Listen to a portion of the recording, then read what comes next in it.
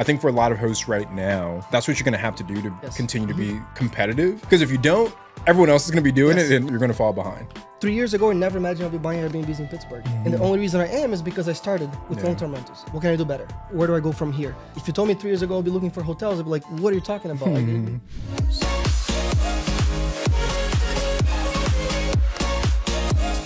We are the Real Estate Robinsons. Well, Felipe, welcome to the channel, man. Thanks, Tony. Super excited to have you. Do you like just touched down in California, like not even 24 hours ago, huh? That's right. We made a family trip out of it. Yeah. Brought the kids to Disney, and here we are. Yeah, cool, man. Well, dude, you've got an incredible story. Recently gone full-time into your Airbnb business. Just picked up a couple co-hosting clients, looking at buying hotels. You've come an incredibly long way. We're going to get to all that in a second here. But first, let's kind of go back to the genesis of your story, right? What initially led you to get started investing in real estate? Yeah, so it's not something that I honestly intended to get into. I was in tech. I really actually enjoyed my job in tech. I was working on self-driving cars. It was actually a lot of fun. But then in 2020, I worked for Uber, and Uber's solar division. And me, my entire team, and a whole lot of people lost their jobs. And to me, that was a wake-up call. Like, okay, this job is awesome. It's my dream job, but I'm not in control. Like, what can I do differently? And I honestly wanted to start a business. So, a lot of people have, rich dad, poor dad, and that's how they get into real estate. For me, it was more like, I want to get a business. And doing some research, I found out the easiest one to get into and the highest rate of success was real estate. And I read David Green's book, The Boer Book, and to me, that was my rich dad, poor dad. I was like, holy, like, this is crazy. Like, I can buy a house and remodel it, add a bunch of value to it, and leave very little money invested into the house. So that's how we originally got started. I found real estate as a way to create a business that would allow me to be in control of my future. Dude, I love that you called out that real estate has like the highest rate of success. Like a lot of times when people think of starting a business, they think of, oh, I'm going to open up a restaurant, or I'm going to do drop shipping, or I'm going to do, but like being a real estate investor is also running a business. And honestly, I think that's something that a lot of people miss, is just because you're real estate investors like doesn't save you from being a good business owner. Like you still have to run your real estate investments like you would a traditional business as well. And dude, there's like similarities to our stories also, because I also lost my job in 2020. I also worked in tech, and so I worked at Tesla. That was my last day job. And even before I was let go, I had these moments where I felt unsecure in my job. So, same thing, like working at Tesla was super cool. Stock price went crazy while I was there. They're launching like the coolest electric vehicles, like literally changing the world, So it was cool to be a part of that environment. But it happened twice where every single person between Elon Musk, who is the CEO, and me got fired. It happened twice.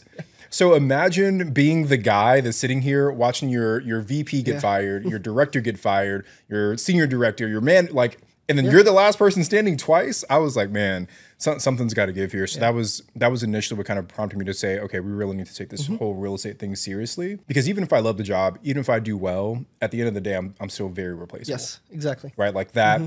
The day that they fired me, the next day, you wouldn't even know that I was gone, right? Exactly. Whereas now in my business, if I left, it would stop, So like there's a certain level of like, I want to be in control of what's going on in my life. And it sounds like that's what drove you a little bit too. Exactly. And it happened to you at Tesla, it happened to me at Uber, but I also worked at Amazon, and it was the same thing. Amazon was the most successful company in the world, and I wasn't impacted while there, but I saw many super talented people who did a great job and worked crazy hours lose their job overnight. So it happens, to me, it was a way of how can I have a backup plan? And that's how it started. It was a backup plan as a side gig. I intended that maybe in 10, 15 years, I would be able to quit my job and focus on that. It happened a lot faster than I thought, which is awesome.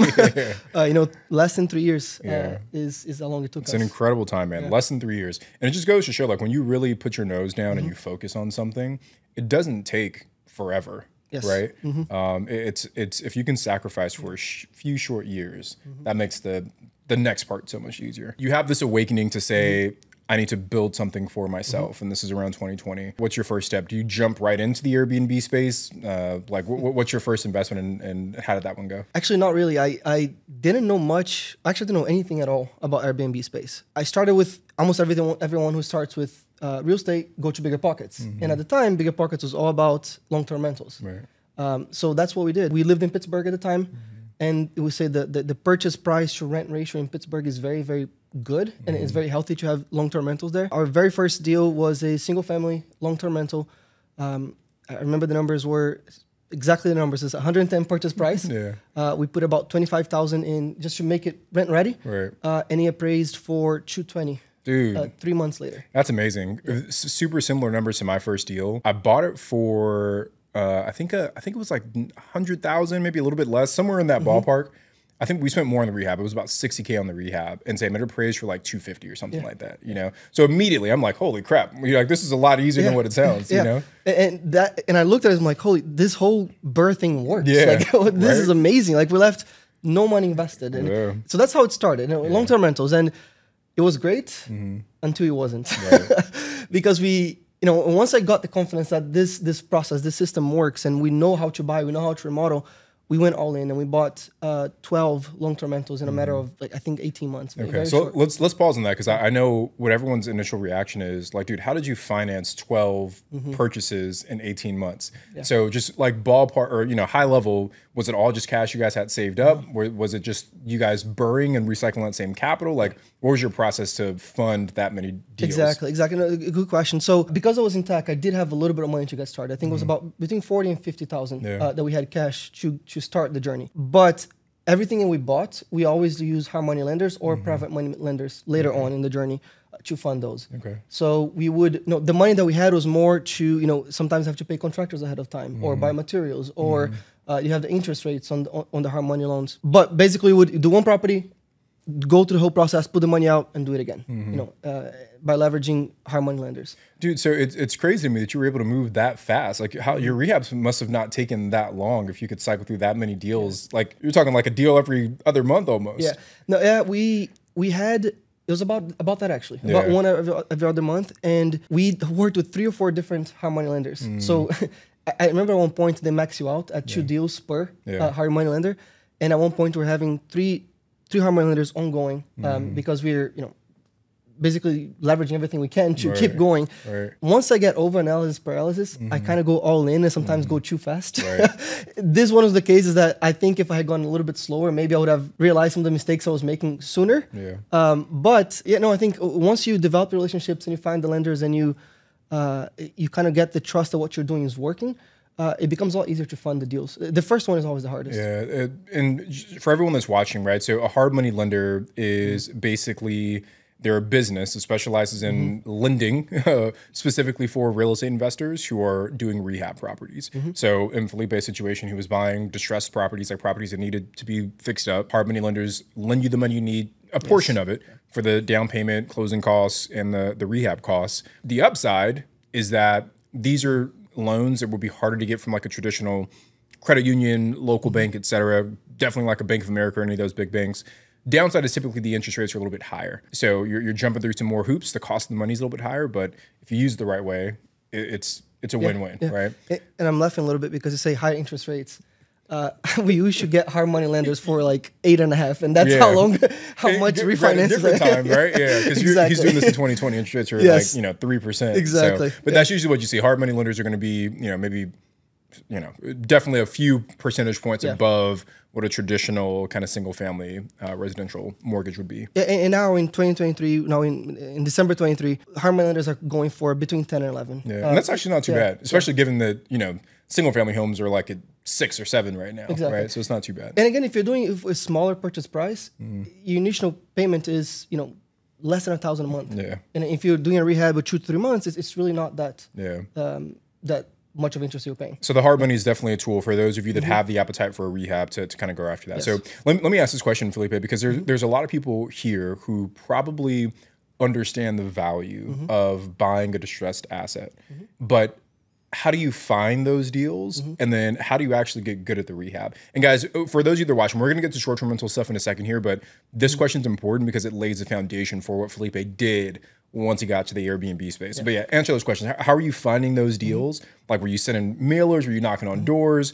And then how are you managing those rehabs? Yeah, so our initial deal source came from direct seller.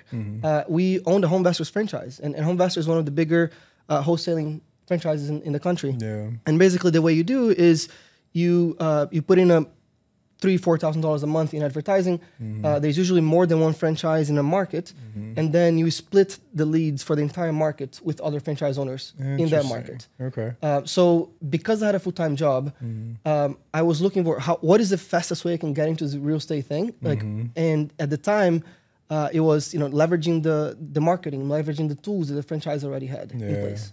So we would get between 20 and 30 leads a month. Really? Kind of the average that we looked at nationwide for home investors at the time. I'm not sure how it is now. I don't own the franchise anymore. But at the time was, you get 20 leads, 8 of those turn into an appointment where you actually go to the seller's house. You make 5 offers, you close on 1. So kind of like you close on 1 every 20 leads that you get in. Gotcha. And did you find those numbers held true? We actually closed a little bit more than that. Okay. I always try to be more aggressive than it sounds like a challenge to me. And the reason why we closed on more is because we have multiple exit strategies. We're not just wholesaling it. Right. We were keeping some of them. Right. Exactly. We were flipping some. We were wholesaling others. So we were able to always find. Once we got the house, we were able to always find a way to disposition them. Gotcha. Depending on what we're looking for. So you go the home investors route, get a few leads through them. Was that your only source of deal flow, or did you look at some other things? That's a good question. No, so it was my initial lead flow because I didn't have any time to kind of look on Zillow and all that stuff, at the time. But then we transitioned more into, we get more into the Airbnb space. But the leads I got into home investors were more lower end homes that didn't make a good fit on Airbnb. So little by little, I started transitioning into looking for my own deals. And I actually, most of my houses that I buy for Airbnb today come from on market deals. Which is, I think for a lot of people watching, they always feel that in order to get a really, really good deal, you can't buy on market. That's not always the case, right? It's not. Because first, sometimes people list things for prices they know that are unreasonable. I just talked to another investor yesterday, and she was in Philadelphia, and there was a property that was listed for like $590, and she said she ended up closing on it for $390. So the purchase price is a suggestion. It's definitely not a hard, fast rule that you have to follow. So for everyone that's watching, it's like, if you don't have deal flow off market, then look at the stuff that's listed and just start making offers based on what makes sense for you. Like when we were investing super heavily in Joshua Tree, I would send my agent 10, 15 properties at a time. Purchase price, purchase price, purchase price, purchase price. I get no's back on, 19 of the 20. But all I needed was 1. And you do have to find an agent that understands you're an investor and that you're not just going to buy 1 home every decade, but you're going to buy 1 home every quarter, and that they're going to have to kiss a lot of frogs and jump through these hoops. But like, there's still so many good deals, especially as an Airbnb investor, that are literally listed on the MLS right now today. The one thing I would add to that, Tony, is you mentioned Joshua Tree, and you know that market in the back of your hand. You know that market really, really well. You know what houses should be selling for. Right. And I think, I'm guessing for the person in Philadelphia is the same thing. The only reason they offer low is because they know that market. Right. And for us in Pittsburgh at the time, it was the same thing. We're able to get a lot of great deals on market because we knew that market so well. We knew the potential the house had. We knew what the eventual ARV would be. One of my better deals ever in Airbnb, any real estate deals ever, it was a house that was listed on market for over 6 months. No offers. We came in, we put up 20% below. I think it was listed for 240. Or we bought it for 200, and it's now it crashes on Airbnb. Like it does super well on Airbnb, one of our most profitable ones. And again, I knew the potential of that because I knew the market. I knew that the house was listed above what it should be worth, and nobody saw the potential. So I think sometimes people spend so much time looking for deals in 20 different markets, and if you don't focus on one and learn that market really, really well, it will be difficult to find that one great deal that is listed on the market that nobody sees it. Couldn't agree with you more, man. Like, and this is why, when people come into Alpha Host, our coaching program, one of the very first things that we have them do is try and get clarity on their market selection. Because what I see a lot of new investors do is they're looking at 20 different markets. Yes. Yeah. Or like they're subscribed to some newsletter that's showing them properties from all across the country, and they're just trying to analyze every single deal that's coming across their desk. You can't get good at analyzing deals when you're spread so thin. Yes. And ideal, if you can get down to like 3, maybe 5 markets and get really, really good at those 5 markets, then you can be confident you can identify those opportunities like you did to say, man, this property's underpriced. Or man, this one's actually a really good deal because I've seen this same property 10 other times and I know what happens with it. So dude, I absolutely love that, man. So you guys go off market with home investors, you get some stuff on market. Any other deal flow that worked well for you guys? We initially was just home investors. Yeah. When we were still doing all long terms. When we shifted to short-term rentals, it was basically everything that was on market. Very traditional, like we just talked about, just finding deals that when people just don't see that. Gotcha. So let's talk a little bit about the rehab piece, man, because I do think that there's a lot of value in finding an old beat up property, buying it at a discount, putting in some blood, sweat, and tears to get it, up to 2023, 2024 standards. But a lot of people are nervous about the rehab piece. What was your experience managing rehabs before you did that first one as an investor? I knew absolutely nothing about rehabs, about houses, about I come from Brazil where the construction is completely different. So it was scary, to be honest. I think for me, two things that worked out really well. Was one, my wife does have a background in construction, so that helped us get started.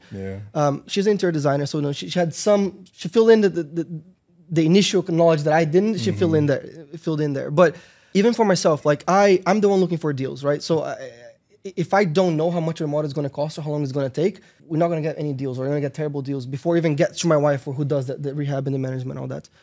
I think rehabbing is one of those things that the first one is scary, and there's a good chance you're going to make a mistake. But it's 100% worth it, because once you understand what it takes to build a house, rehab a house, and it comes down to every house has 5 systems. You have the plumbing, you have electrical, you have roofing, foundation, and then structural. Like that's it. Like So initially when we bought houses, we had a rule of if more than 2 of those need significant rehab, it's too much for us, right? So we're taking smaller remodels, smaller. Initially some cosmetics maybe, and then from there you kind of graduate and get more confidence, and you learn more and start moving to bigger projects and bigger remodels. I love that approach of kind of starting small and scaling up from there. Like the way that we've always, like our very first rehab, the way that we built out our scope of work, like what it is we want to in the property, I just looked at other Airbnbs that were in that market. I said, okay, this one looks really nice. Hey, contractor, can we just make it look like this one?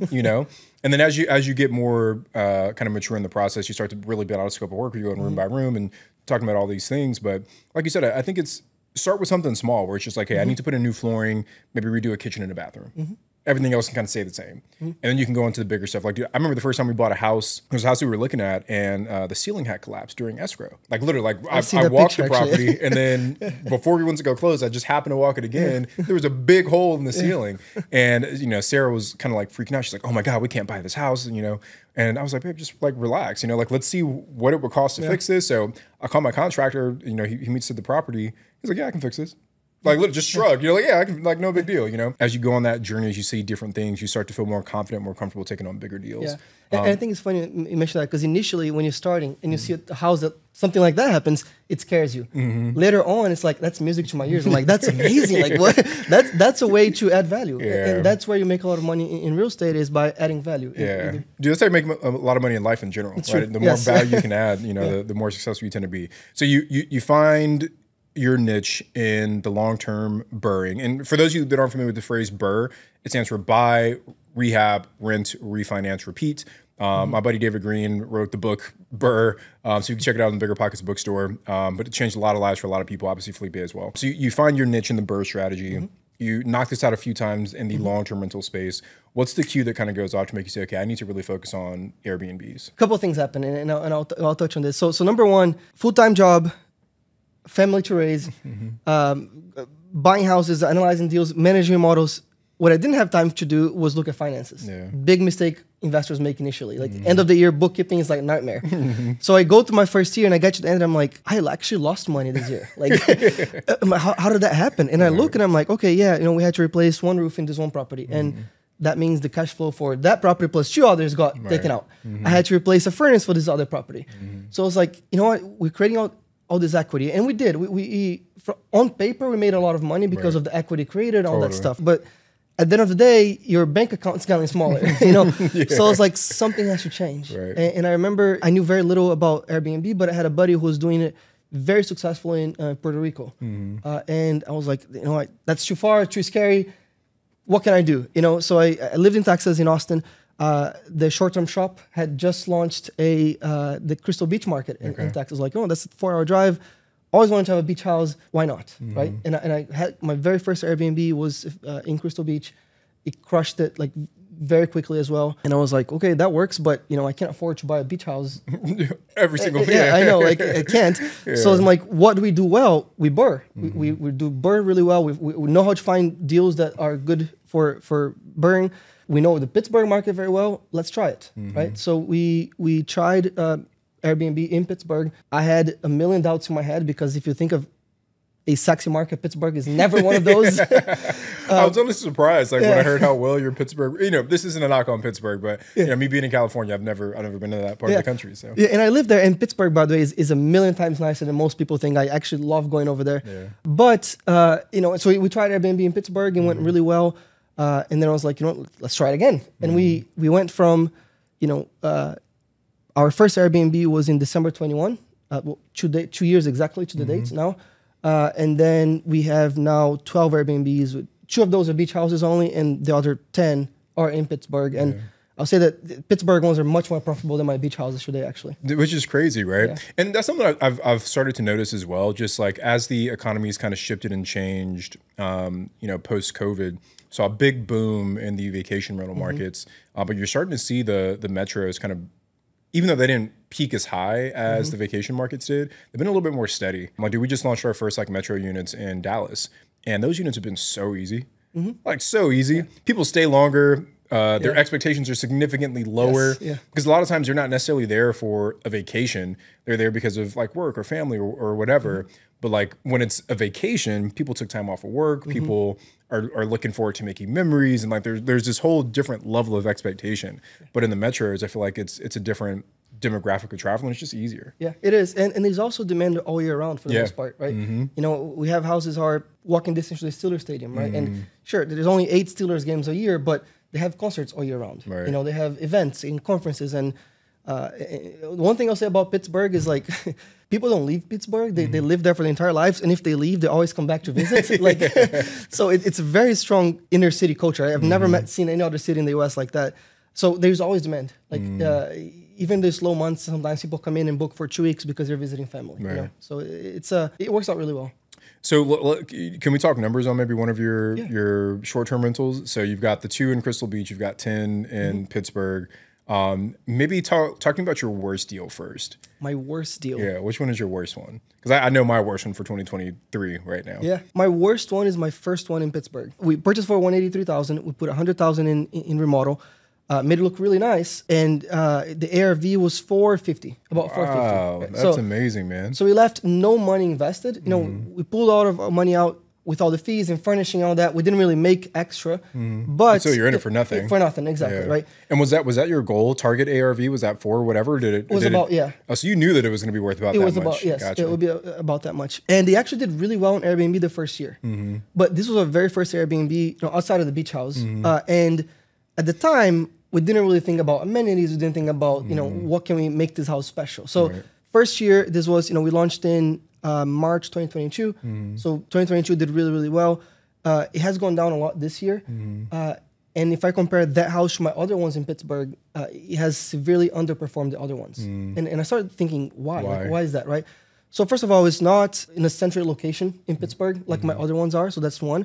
But most importantly, there's really nothing special about the house, right? And I think that relates to a lot of people's Airbnb story. Like, you launched an Airbnb in 2022, 2021, you made a lot of money, and now everyone is like, oh my gosh, it's crashing. And I'm like, yeah, sure, but what does your house have that others don't? And this is an example for me, the house that has nothing special. It's a beautiful house in a good location, but that's not enough anymore. It's not, exactly. I heard someone say recently that we're entering into the Airbnb amenities arms race. Yes. And dude, when I heard that, I was like, man, that's so good. And it's so true, right? Because before, you could just slap up a nice, cute, cozy home on Airbnb and make a killing.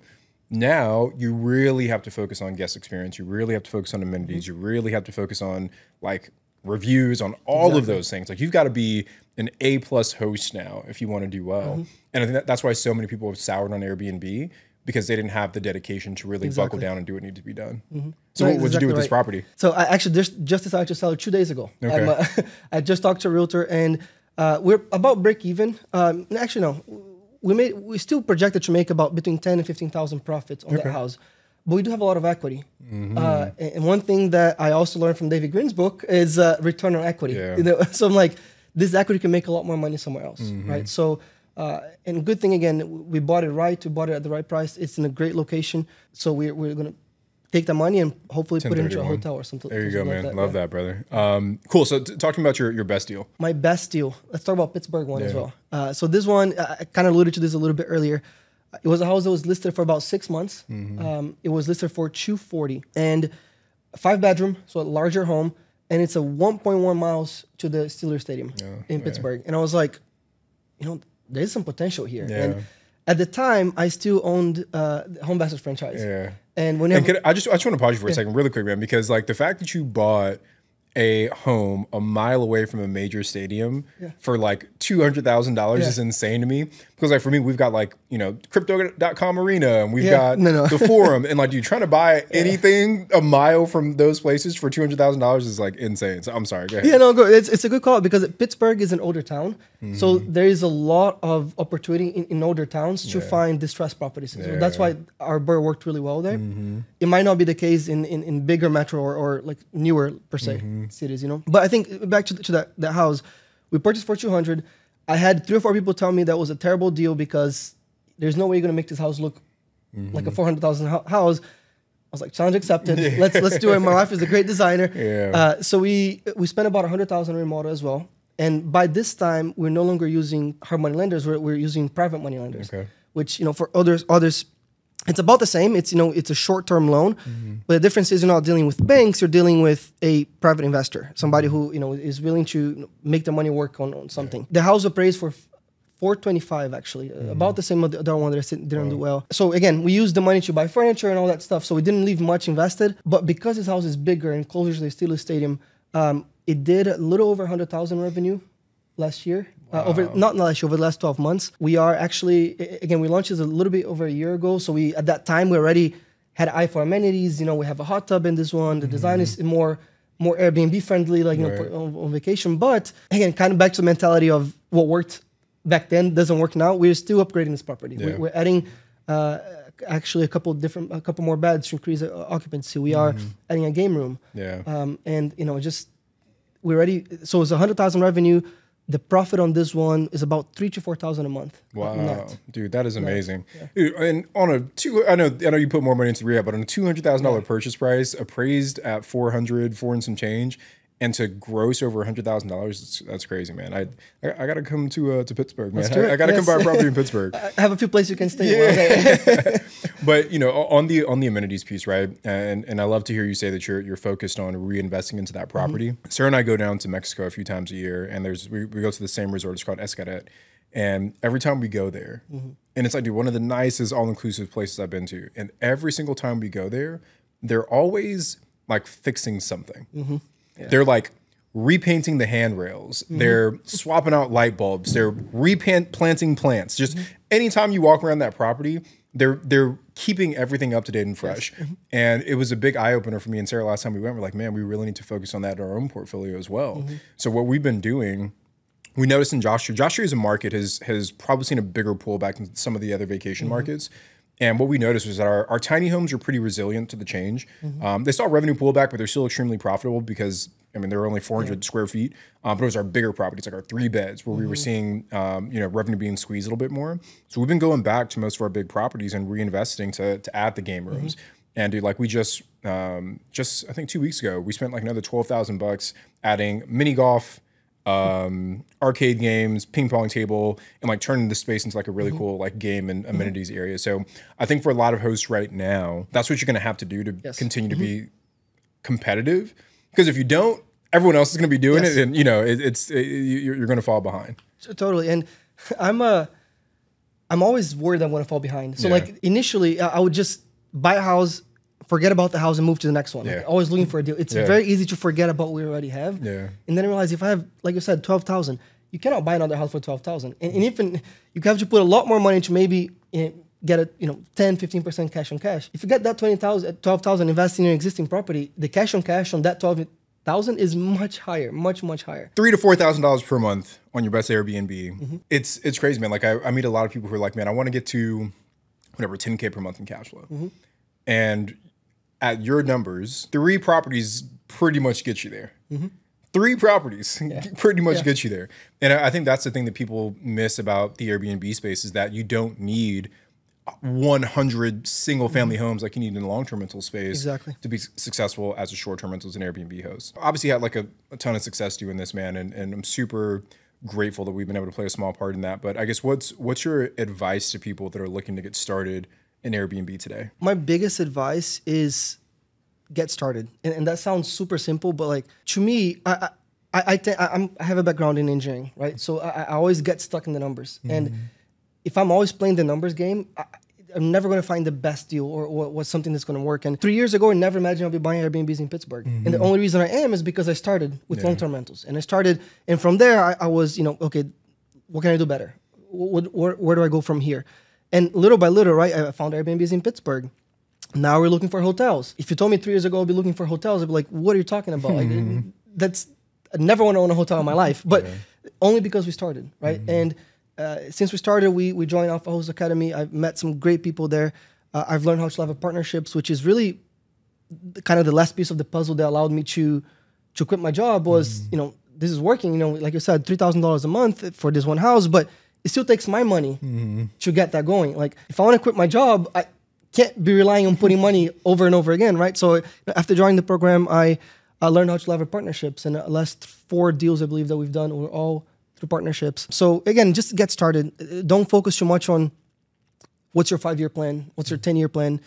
If you asked me that 4 years ago, I'd be like, I want to be a CEO. I want to be a director here at Uber. I want to be, and now I'm like, you couldn't pay me enough money to go back to that life. So again, just start. Don't focus on long term. Focus on smaller action and just take action daily. And life will take you to the next steps. Dude, I love to hear that, man. Felipe, where can people go to learn more about you, to learn more about Felipe's journey? Yes, Instagram is or really any social media. Invest with Felipe is it's pretty easy. Yeah. Did you change your handle? Was it always Invest with Felipe? It was not. Actually. It was Felipe Caldera 008. And I was like, the 008 kind of kills it at the end, So Invest with Felipe was open. I'm like, that sounds pretty cool. That's good, man. All right, Invest with Felipe. Well, brother, I appreciate you coming on, and I guess I can't let you go. You talked about it a little bit, man, but you joined our community, I think, earlier this year. Hasn't even been a full year yet. I guess just what role maybe has Alpha Host played in you getting to where you're at? Yeah, so I joined in April. But when was the summit? April. In Austin. So you guys came to Austin for the summit. That was my very first real estate conference. It was incredible. We didn't get to that point, but I took like 4 or 5 action items from that conference that really made a huge difference in my business. And I also joined the program. And when I joined the program, I already had a few Airbnbs, so it's not like I wasn't looking to how to get started and on, but I wanted to know how can I go from where I am now to really this becoming my full-time business, my full-time job. So I learned partnerships while there. I've met some great people. I posted I'm in South California, like 10 people messaged me, let's meet, and I think for me was every single time I join a call, even now I have a bigger business, I always take something out of it. And the biggest thing to me, honestly, is you and Sarah. Like you guys are beyond all like great people, and like, you can ask you anything, can ask you for support. And if that's starting, if that's scaling, if that's going from Airbnb to hotels. So that has made a huge difference in our business. Dude, I appreciate that, man. And, obviously, like, it's our students that do the work. We're just trying to light the path for you guys. But one thing I've always appreciated about you, Felipe, is that you just take action, man. Like, dude, you're an action taker. And, like, early on, I remember one of the first calls you were on, we had talked about, like, social media and, like, the importance of just, like, being vocal on social. And, dude, almost immediately, like, you even changed your handle, and, like, you're in it, And, like, for everyone that's watching, it's like, even if you get the information, even if you get the support, even if you get the guidance, the coaching, if you don't take action, none of that matters. As much as maybe we've played a role, dude, like 99.99% of that is you just taking that and running with it, man. So, guys, go follow Felipe, invest with Felipe on all platforms. But appreciate you coming on to the channel, man. Thanks, Sonny. And looking forward to having you on soon. Absolutely. It was a pleasure.